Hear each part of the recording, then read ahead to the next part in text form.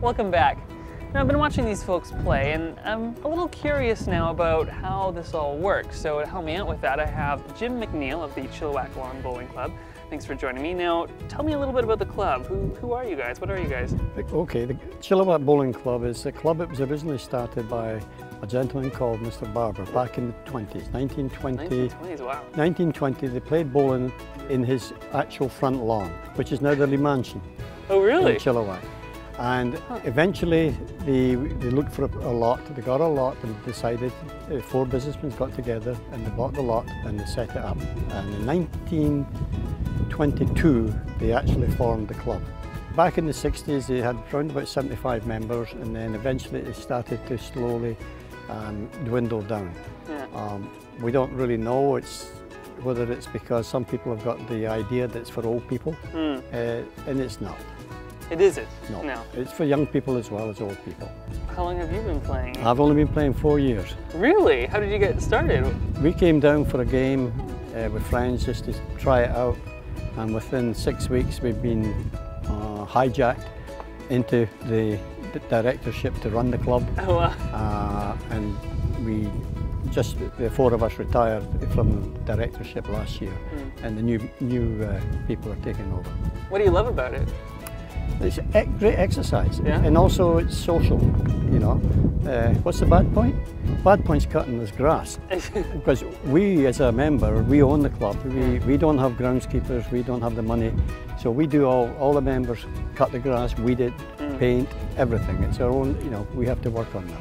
So it looks quite similar to bocce, which I played in the backyard here and there. Is it different? It's different quite a bit. Oh. Bocce is more you're lobbing the ball up there. In bowling, you roll the ball. Oh. Now, these balls have a bias. Really? So there's a lot of skill. It's not just a matter of throwing this ball up. When you have the ball, you've got 2 marks on the ball. This is the heavy side and this is the lighter side. Okay. This small one, if you want the ball to go up and turn to the right, this stays on the inside. If you want the ball to go up the other lane there, you turn it around.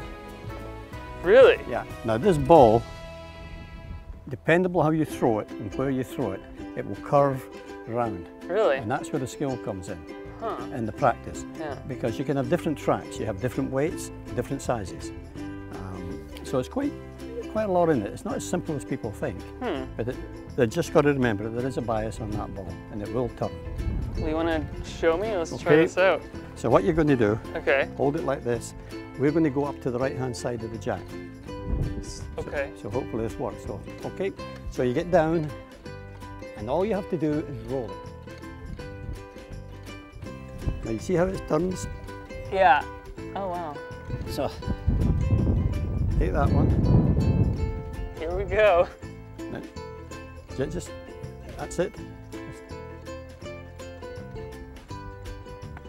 Now try another one. Oh, it's too slow. That's okay.